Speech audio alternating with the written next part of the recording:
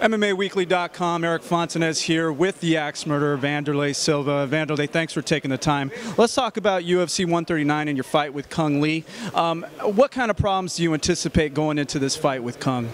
A good fight, and I hope we make a good performance for the fans. And I think we're going to have one stand-up fight, I don't know. Because he coming from kickbox, I like to fight in stand-up too. I think we're going to have a good fight. Now, he is probably one of the hardest kickers we've ever seen in mixed martial arts. Have you thought about that in your training camp, and have you done anything to prepare for that? Yeah, we train with a lot of guys from Taekwondo, from that, a lot of good kickers for try to be ready for him.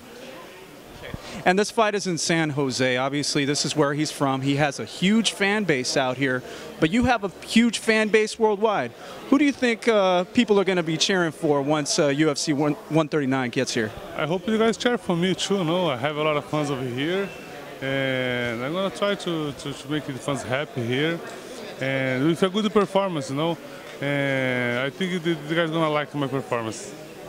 Now, in your last fight against Chris Lieben, you know, it didn't go your way, but it's been a while since then. What have you done differently to prepare for Cung Le versus what you did for Chris Lieben? Anything different in camp?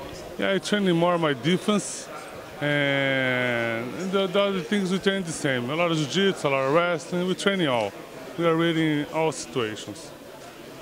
And you've been in this game for a very long time, obviously one of the fan favorites. Have you thought about how the end of your career is coming, and have you given any thought to hanging up the gloves anytime soon? Man, I think in my fight, I'm going to fight one fight each time right now. And I feel good. I have a lot of things happen outside the octagon. One of my next steps, I'm going to make one, my dream is I'm making one MMA gym free. No, the guys not paying nothing to training. Because a lot of guys can't train because they don't have money, you know.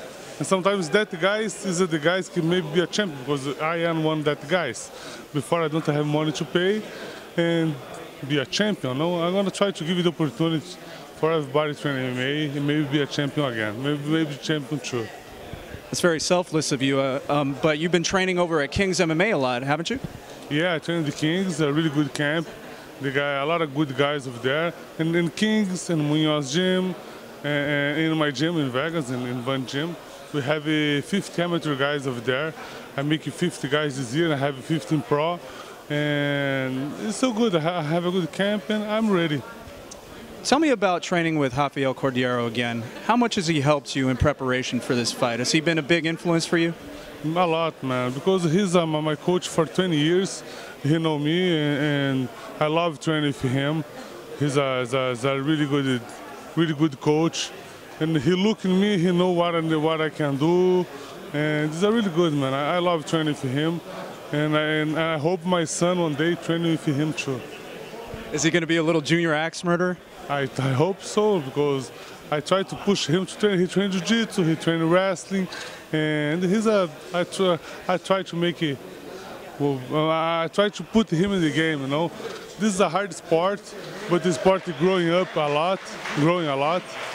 And my dream is now I have like a 15 years old and start to train right now, because really, man, now is the other time, other moment. And you training boxing, you training jiu-jitsu, all martial arts. Still training, open your eyes to MMA, because we have just the first fight in Fox last weekend. Right. The game just started.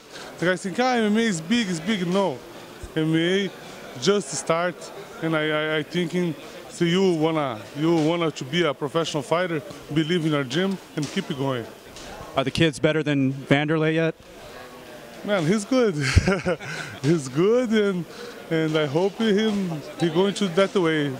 He work with the sport is great. In America here we have a lot of support. We have a lot of fans, and I hope one day him have fans like the fans can I have, the best in the world. Well, good luck with that, Wanderlei, and good luck at UFC 139. Thanks for talking with MMAWeekly.com today. Thanks so much, and you want to talk to me at the One FC on Twitter. You can follow me. You have my news, some good things and good advice. Thanks so much. Have a good day and God bless. Thanks, Wandy.